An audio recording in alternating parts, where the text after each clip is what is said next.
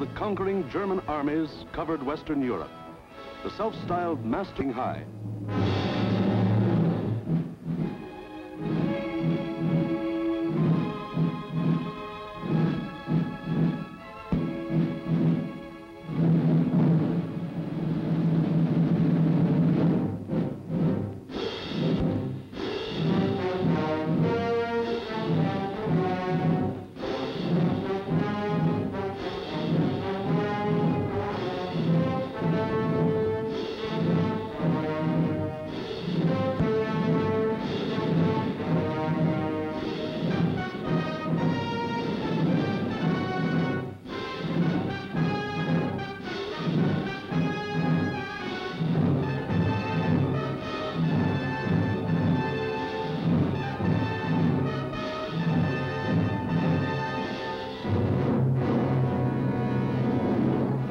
Adolf Hitler stood just as Napoleon had stood more than 100 years before, and looked across the English Channel to the one fighting obstacle that stood between him and world domination.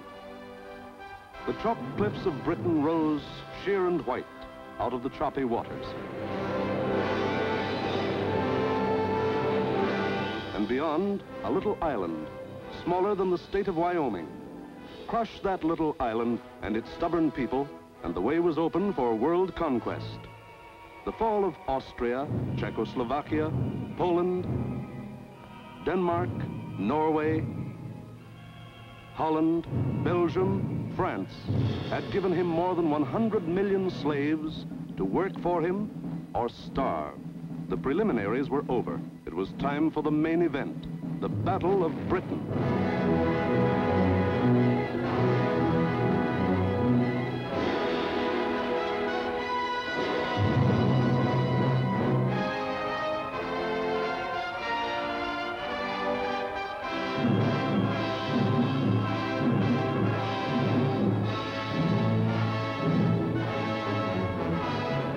Hitler and his generals feverishly drafted their plans for the conquest of Britain. Every detail must be anticipated. A slip now might wreck the whole timetable of world conquest. 6 weeks of final preparation went into those plans. 6 weeks to determine the history of 1,000 years. The thing was foolproof. See for yourselves how simple the whole operation was to be. Look. German plan for invasion of England. Phase 1. Knock out the Royal Air Force and its bases. Get control of the air and the sea lanes across the Channel. Follow the Blitz plan that had wiped out Poland, the Low Countries, and France. Destroy communication and transport lines. Above all, get command of the air. Phase 2. Pulverize the coastline with dive bombers. Drop parachute troops to take over the airfields and establish beachheads.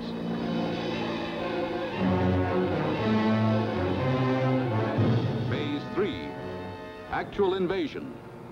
Pour the German panzer divisions across in high-speed barges under an umbrella protecting fighter planes. Then send spearheads of armed might to divide, surround, destroy all opposition. That's all there was to it.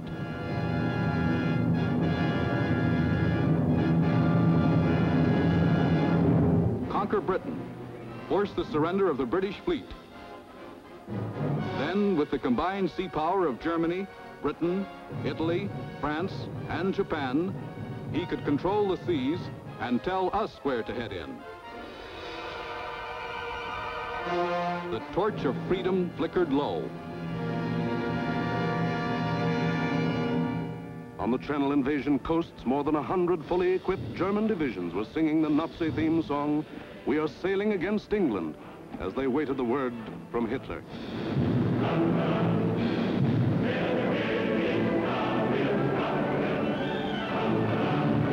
Here, for weeks, all the supplies and weapons of the Nazi war machine had been turned toward Britain.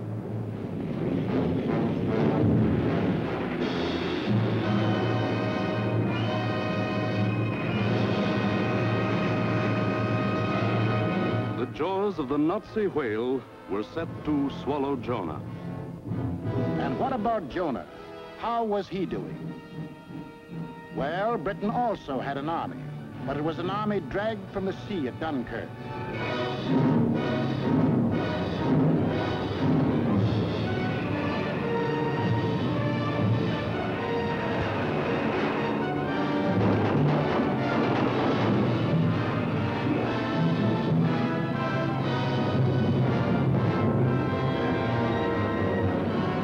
Without weapons, these had been left behind on the roads of France. Tanks, guns, motorized equipment, all abandoned to save the one priceless item, men.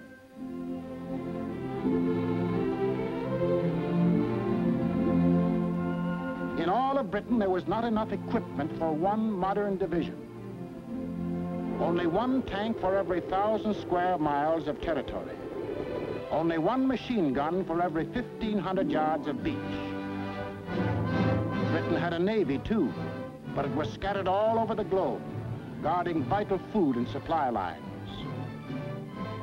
And the British knew it would be suicide to use their fleet in the narrow waters of the English Channel with the German Air Force in control of the air. Britain also had an air force. An air force outnumbered 10 to 1 by the enemy, both in men and machines. And then there was Britain herself, the people of Britain, the people who were to be terrorized and forced to surrender. They knew that every man, woman, and child, in uniform or out, would be Hitler's target in the onslaught that might come at any moment.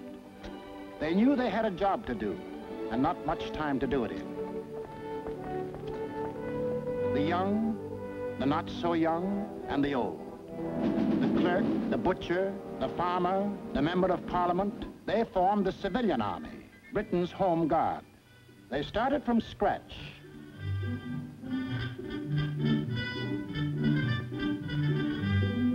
Experience, equipment, supplies, all were scarce. Only one shell to fire at each practice. The women of Britain refused to be left out. We'll enlist too. We'll put up the barrage balloons.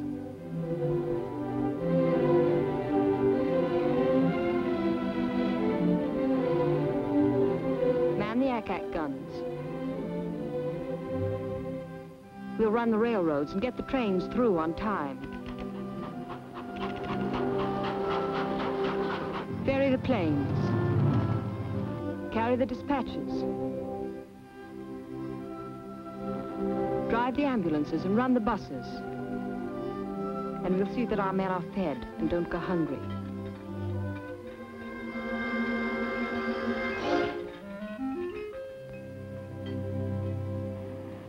Others worked, men and women alike.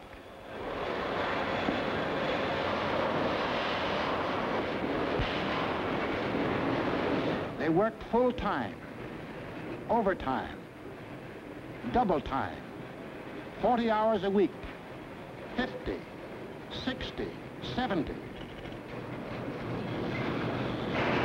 Hours meant nothing. Fatigue meant nothing. Until the government forced them to cut down hours because over-fatigue was hurting production.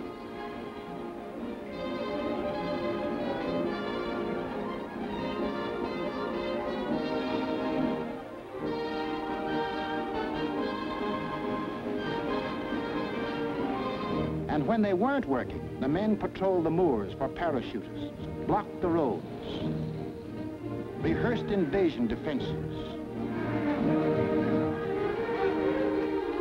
For something had happened here the Germans could never understand. In a democracy, it is not the government that makes war. It is the people.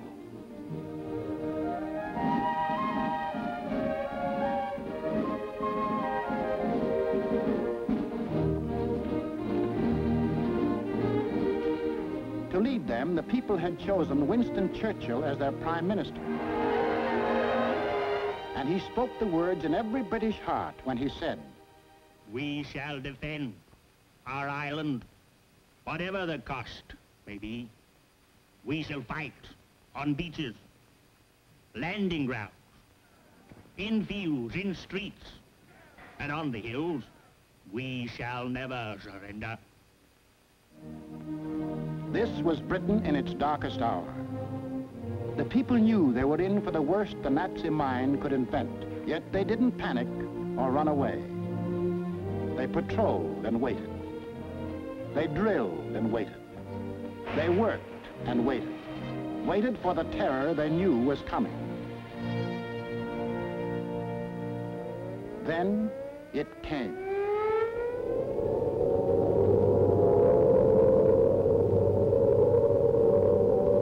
That's the sound that became part of the life of every man, woman, and child in Britain.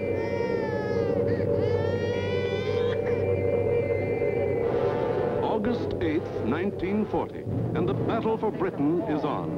30 enemy aircraft over the channel, flying due west.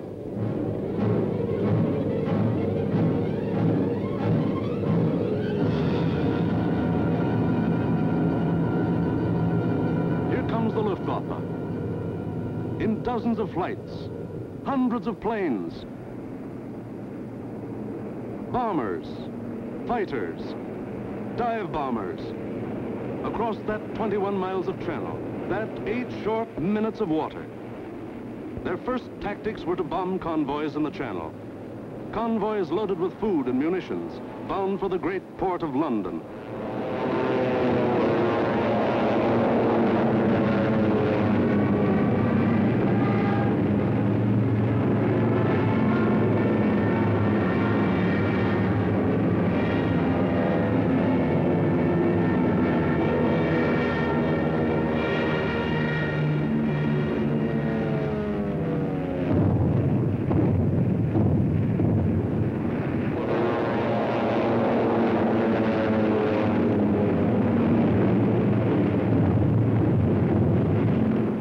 Fighters waited overhead for the defending planes of the Royal Air Force, the RAF, to appear.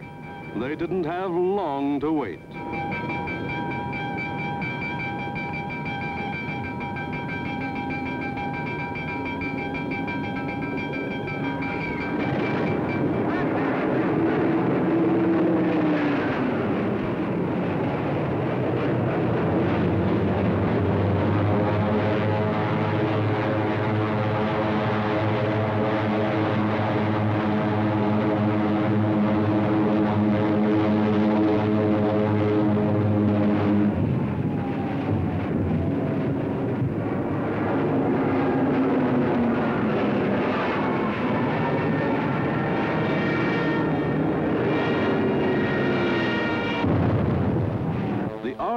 Came, facing odds of 6, 8, 10 to 1, and dove in, shouting the old hunting cry, "Tally-ho!"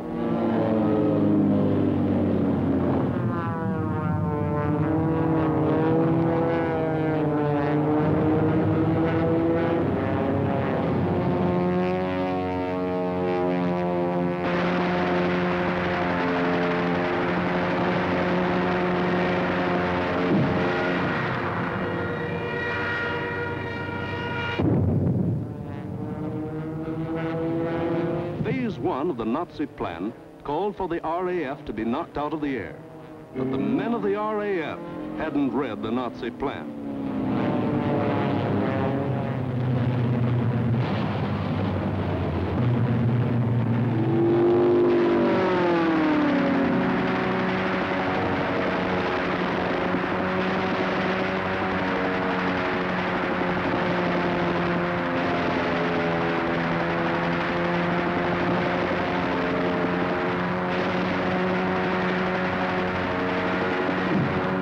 First 4 days, the RAF knocked 182 German planes out of the sky. For the next week, the Germans attacked the coast cities from the Thames River to Weymouth.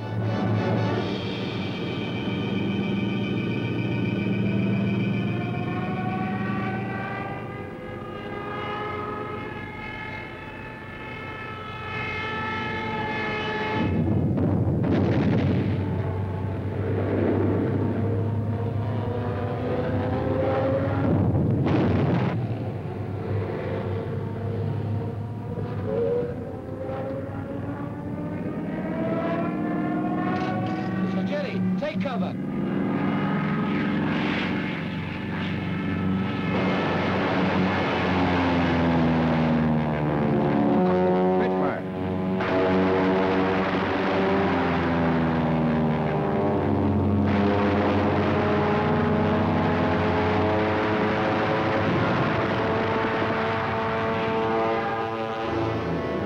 Paid off with 180 more planes. Then the Luftwaffe battered the great port towns of Southampton, Plymouth, trying for a knockout before the flow of supplies from overseas. The ports took a terrible pounding, but they couldn't be knocked out. Cargoes went on being unloaded with the protection of the RAF overhead. Battling the Spitfires and Hurricanes in the air wasn't panning out. So Goering switched his main attacks to the fighter airfields, Dover, Deal, Hawking.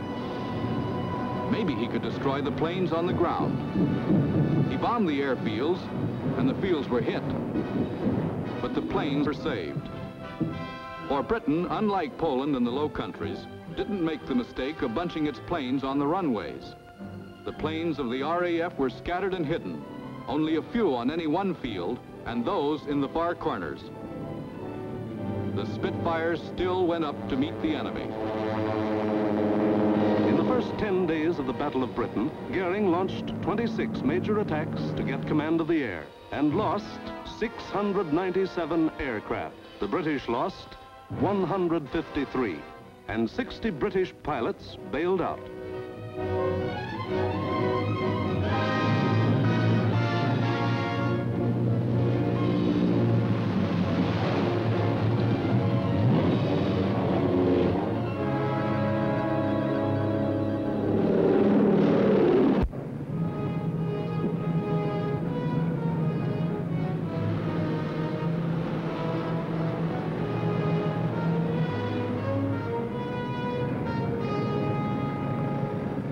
Valuable trained men were saved and ready to fight again, but the crews of Goering's planes were lost to him forever.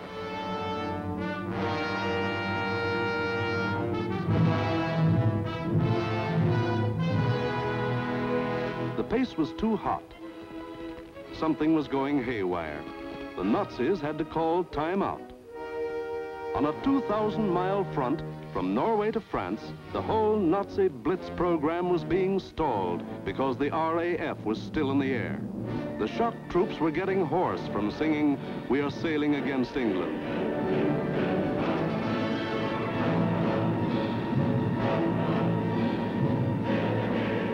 The long-range German guns were getting hot from throwing shells across the channel.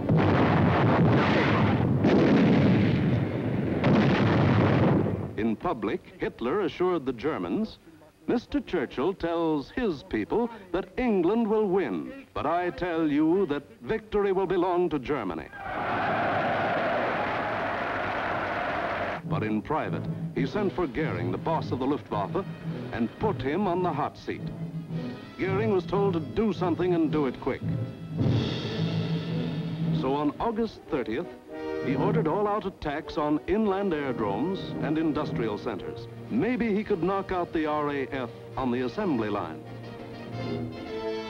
And he adopted new tactics, too. More fighters and fewer bombers.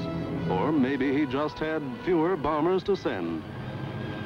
Anyway, those he did send were well protected. Fighters above at high altitudes. Fighters on both sides.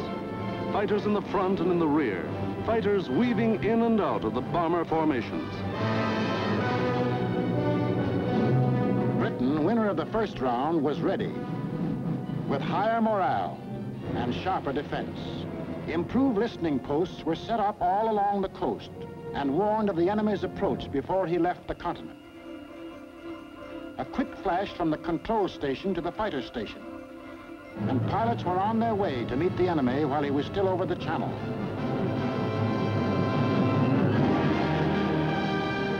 Day after day, out of sight and almost out of sound of the watchers on the cliffs, 4, 5, and 6 miles above, the battles raged over the Dover area.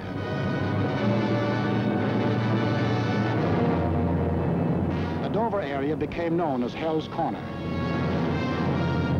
By sheer weight of numbers, the enemy again and again broke through the coastal defenses.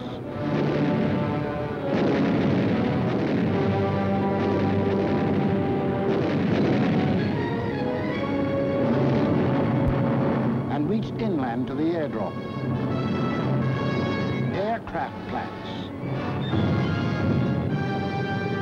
munition factories and machine shops.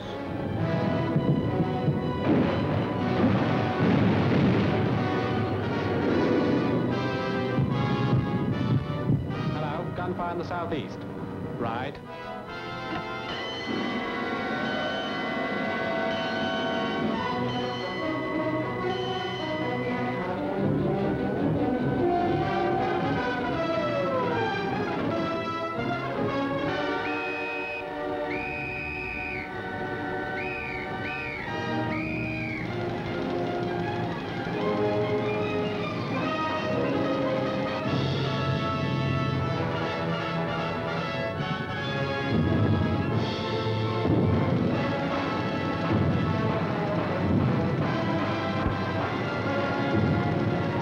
The workers kept on working,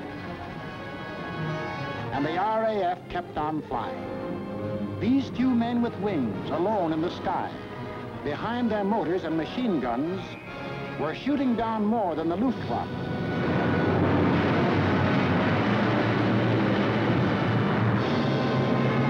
They were smashing the whole Nazi plan of world conquest.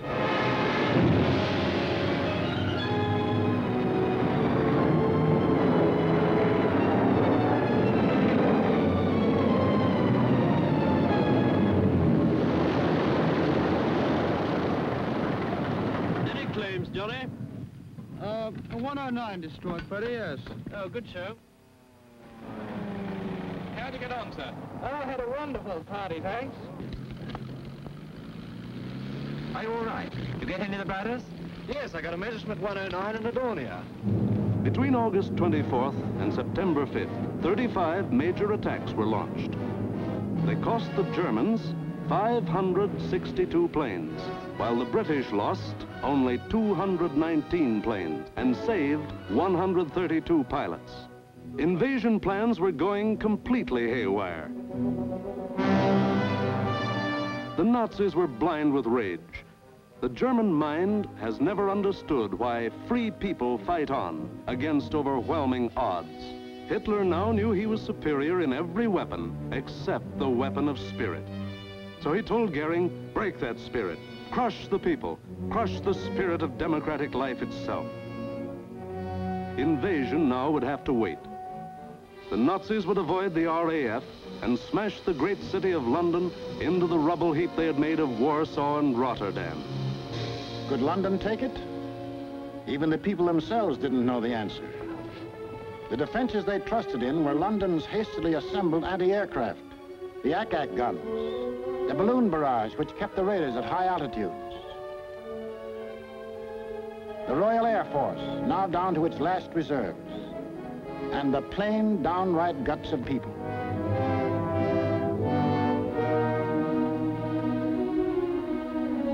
They sent more children out of the city.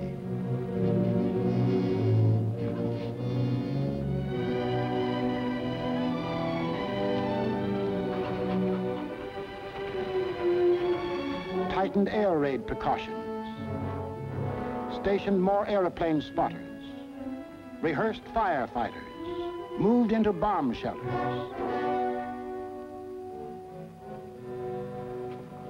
They blacked out their city and carried on.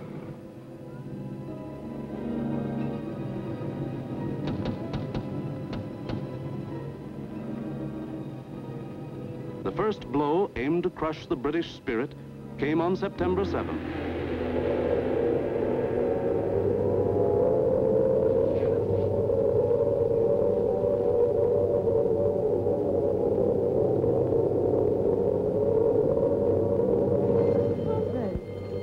Roof reports planes coming in.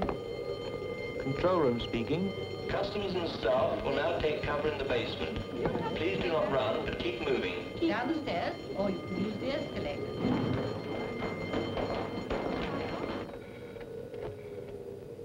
floor, clear. Second floor clear. First floor, clear. That day, when 375 German planes came roaring up the Thames River, the Battle of Britain became the Battle of London. The Germans broke through the charge of Hurricanes and Spitfires that went out to meet them.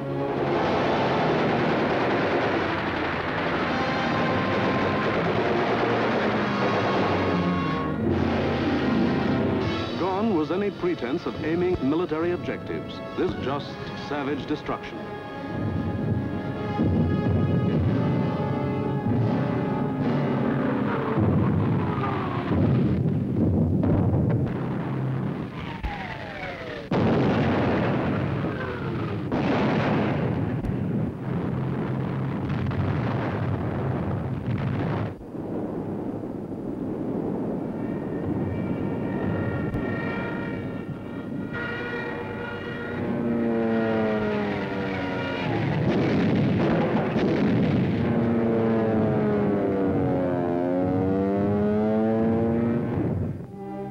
Fell alike on the homes of the East End poor and the Mayfair rich, on shops, hospitals, churches. For 28 days, the Nazis were to drop everything in the book on the city of London. Tons upon tons of high explosives, delayed action bombs that exploded days later, torpedoes that sheared away whole buildings. And underneath the war in the air, the war of the man in the street went on.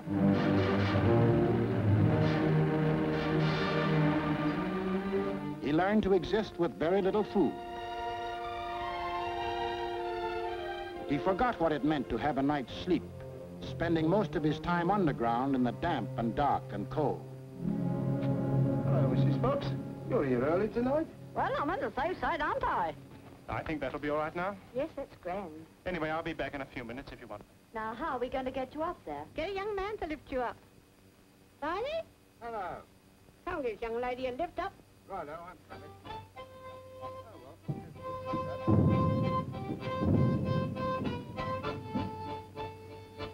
The air raid wardens stayed at their posts.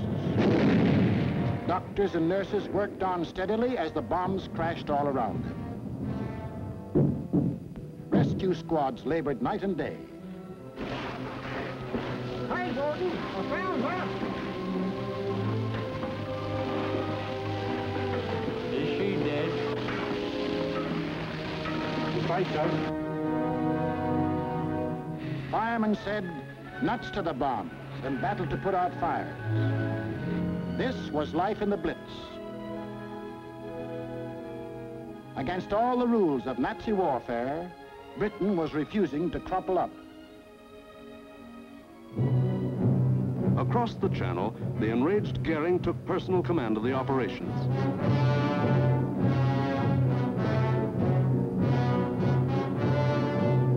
And on September 15th, he sent the Luftwaffe into one of its greatest attacks.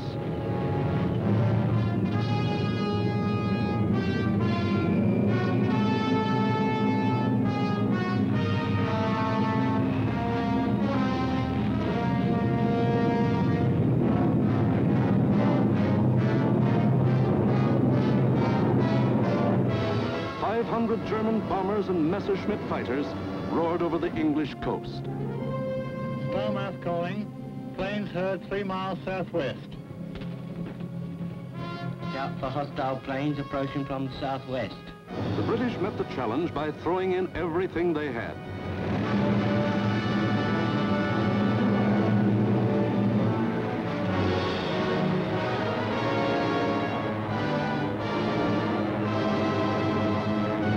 Historic three-dimensional battle took place inside an area 60 miles long, 38 broad, and from 5 to 6 miles high.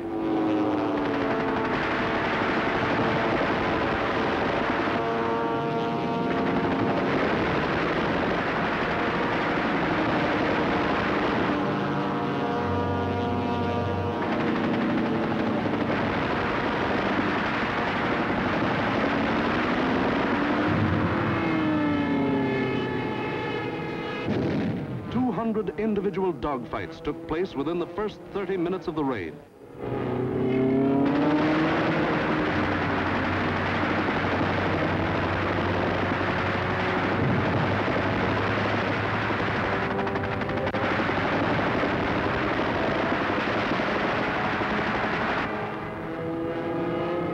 Right on our own doorstep. Oh, what a threat.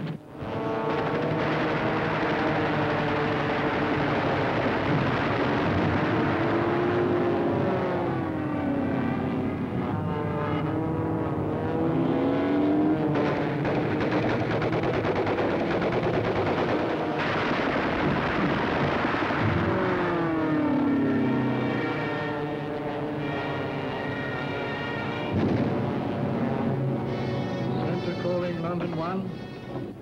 Thank you, Center. We'll keep a lookout for them. Hostile formation to the south. Some of the German bombers broke through London's defenses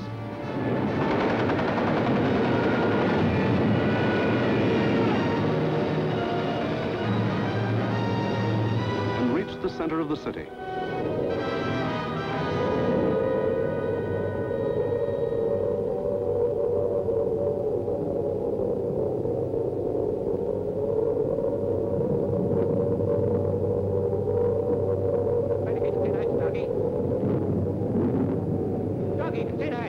Oh, the tinettes, okay.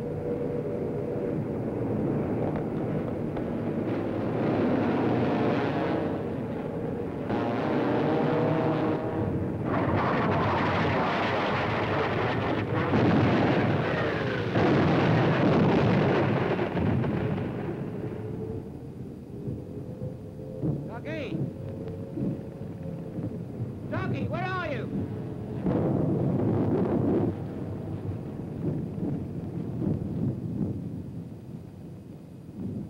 Blimey, I thought they'd got you. Who, me? Nah, I had me fingers crossed.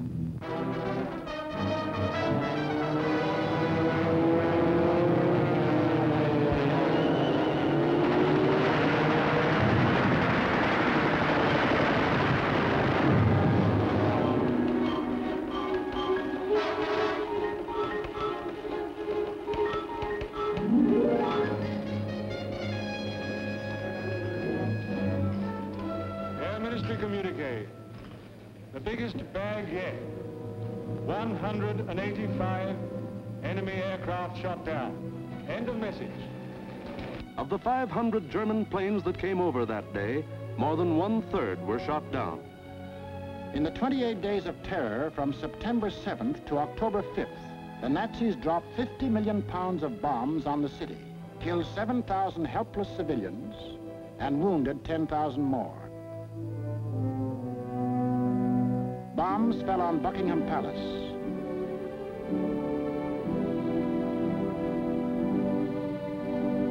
Westminster Abbey, the Houses of Parliament, Fleet Street, the center of the news, St. Paul's Cathedral. Bombs blasting the historic past out of the lives of Englishmen.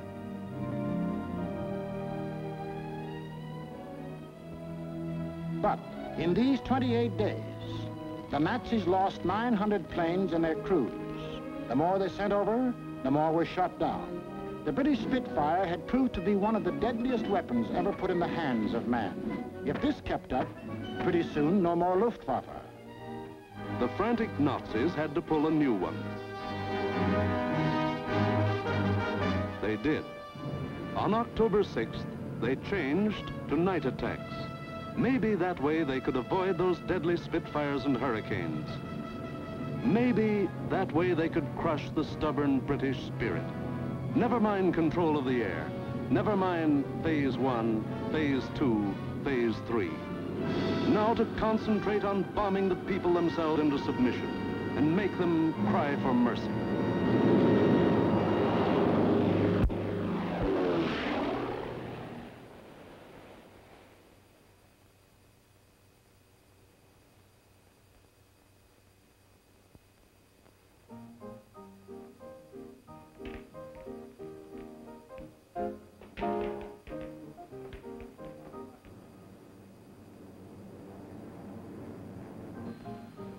hostile raid, sir.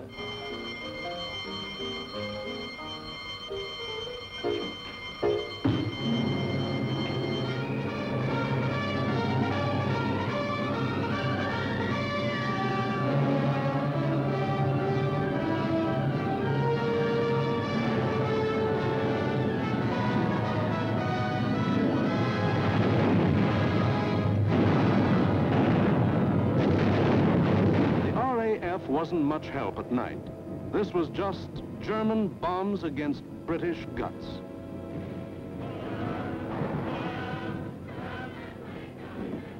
Harvey? Hello, Jack.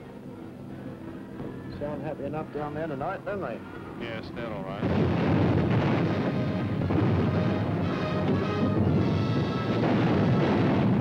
The great docks of London were left roaring infernos. Homes were destroyed by incendiaries. Business blocks were aflame. And still the people of London took it. Night after night they burrowed underground. And morning after morning they dug themselves out of the wreckage.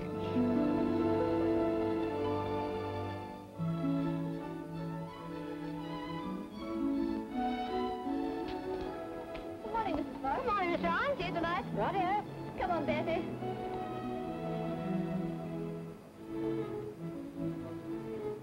Would you like to sit down? Thanks. Morning, Miss Ryan. Sleep well? Fine, thanks. Wasn't it a quiet night? What about the one that came down about 2? No, I didn't hear it. Did you? No. Oh, we're getting used to them around here.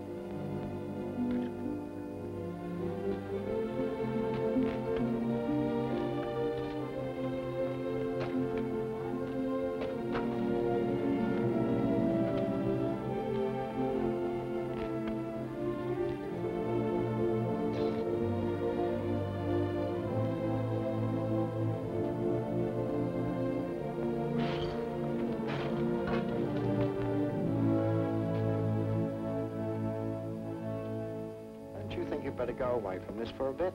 Of course not. It'd take more than this to get me out of my home. Now go on, you've got to get to work. Okay. The Battle of London was the battle of the people of the city. In spite of bombs and fire and death, they got to their desks and workbenches to spend another 10 or 12 hours working, working, working. The British spirit was stronger than ever. And the RAF was flying higher than ever. Not only higher, but farther. SIO, operation for tonight. GP 1562, EP 781, 10 aircraft. You'll find, I think, a decent photograph of the submarine yards there. There's a very good one taken the other night, Monty. Oh, that? A bit further along. That's it. Those are the submarine yards. Just there. Yes. Well, chaps, this is your target for tonight. It's the submarine and shipbuilding yards at Bremen. It's a vitally important target, and it's got to be hit hard. In the midst of this life and death struggle, the British found strength not only to defend, but to counterattack with what few bombers they could get together.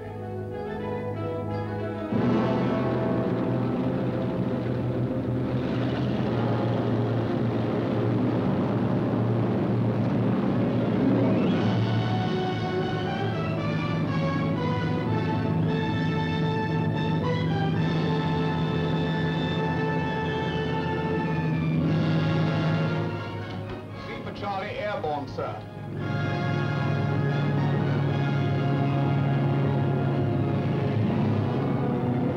Hello, rear gunner. Can you hear me?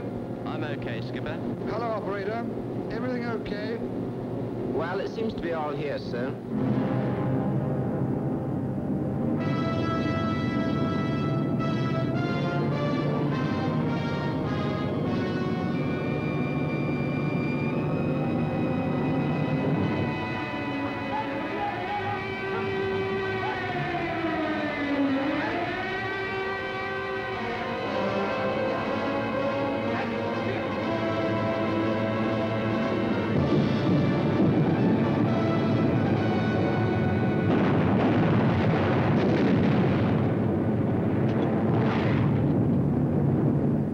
high. I'm going in a glide.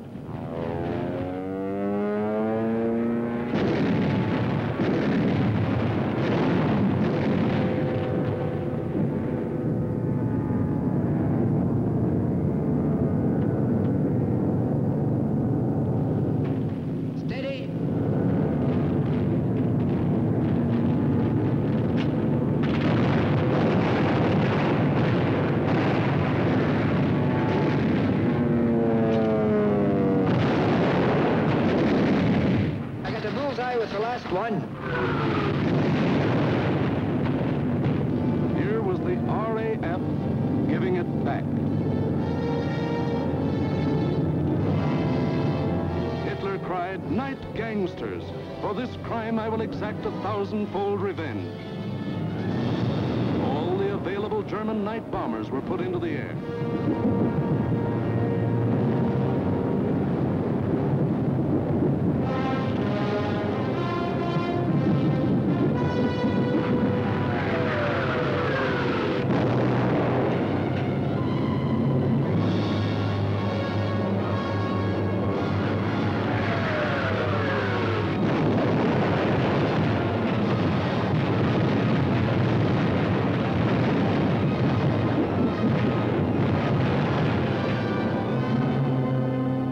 Thousand-fold revenge was Coventry. On the night of November 14th, £1 million of bombs were dropped on the city.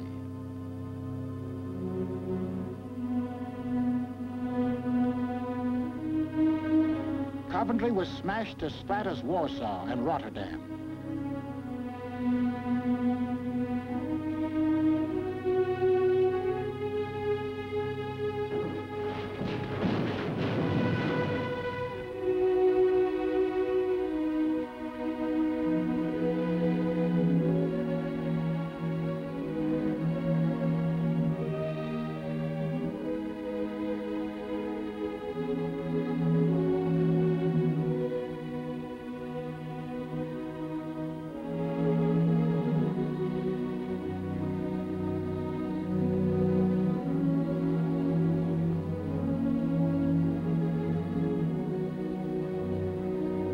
The people of Coventry dug their loved ones out of the blasted ruin, saw them to their last resting place in a common grave.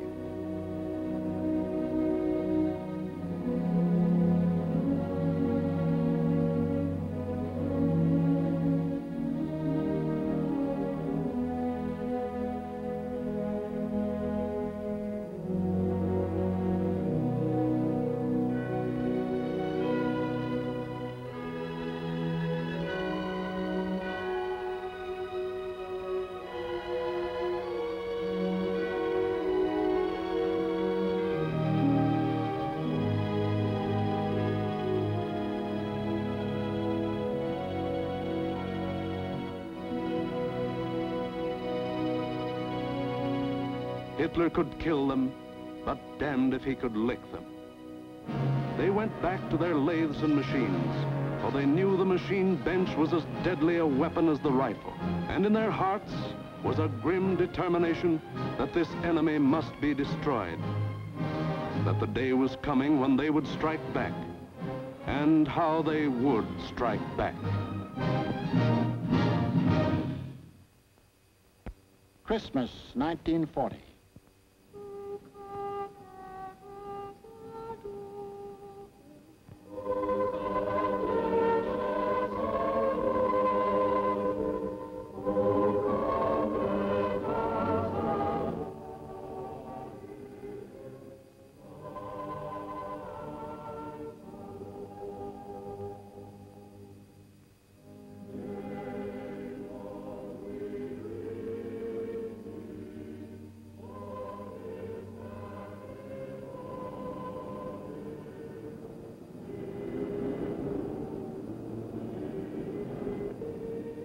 Christmas, season of peace on earth, goodwill toward men, was the ironic quiet before Hitler's great burst of rage against a people who couldn't be licked.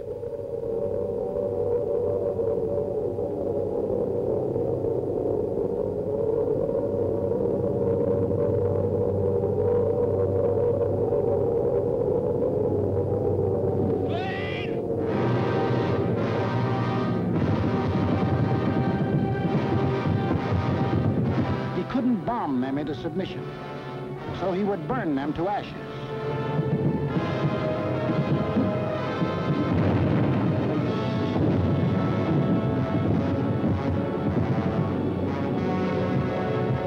Millions of firebombs rained down on the great city of London.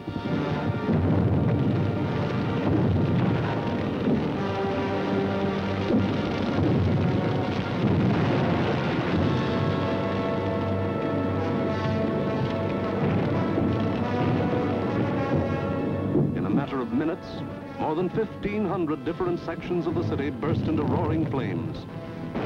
Flames that swiftly merged into the greatest fire in recorded history.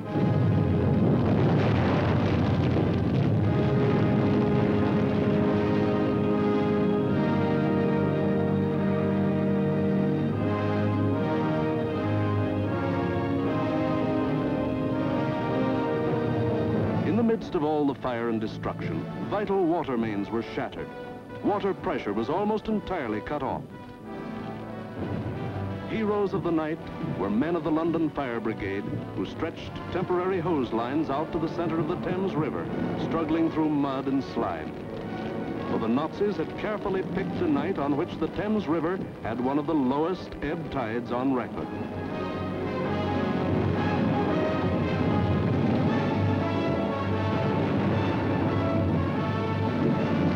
And while London burned above them, the people of the city held on. Chin up and thumbs up. They knew this was the people's war, and they were the people.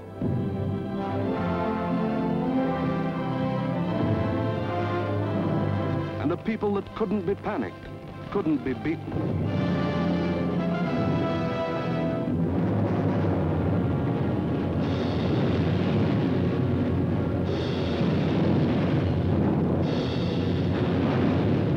In the months to come, the British were to suffer many such bombings and burnings. But a nation that calls on cold courage when hot courage runs thin may die, but it can't be defeated.